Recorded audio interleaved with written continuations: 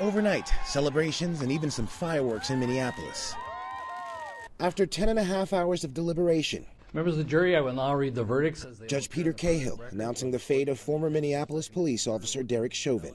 We, the jury, in the above entitled matter as to count 1, unintentional second-degree murder while committing a felony, find the defendant guilty. Chauvin convicted of all 3 counts: second-degree murder, third-degree murder, and second-degree manslaughter.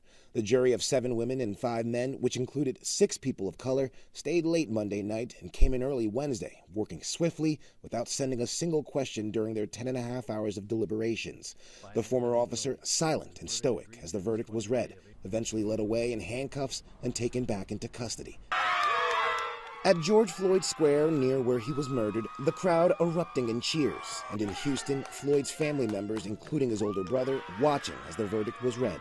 Today, we are able to breathe again. Just because you are the law, you're not above the law. Convicted, guilty on all counts, George Floyd mattered. Headlines from some of the nation's top newspapers this morning.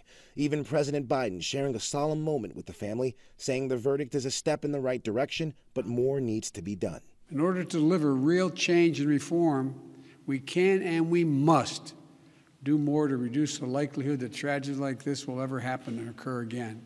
Overnight, Democrats renewing their push for Congress to pass the George Floyd Justice in Policing Act that would ban chokeholds and no-knock warrants, among other measures. Now, despite the renewed energy for legislation, the bill faces an uphill battle on Capitol Hill. It'll need the support of all Democrats plus 10 Republicans.